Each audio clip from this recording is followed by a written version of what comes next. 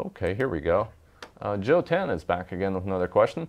Does Bridgecom have any conduit to submit experience improvements to Anytone to help fix lousy CPS?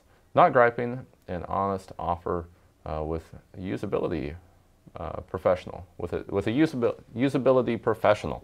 Yeah, good question. So we can certainly, if there's something going on, let us know. We do have some involvement. We don't control everything they do, but we do talk to them, speak to them periodically, and suggest ideas. So if you have ideas, definitely let us know. You know, we'll get those ideas over to them. Can't promise it'll happen, but we'll definitely do the best we can to make it happen. We've had a lot of, they're pretty responsive about things, depending on what it is. I know they're working on some really cool stuff right now, so definitely let us know your ideas.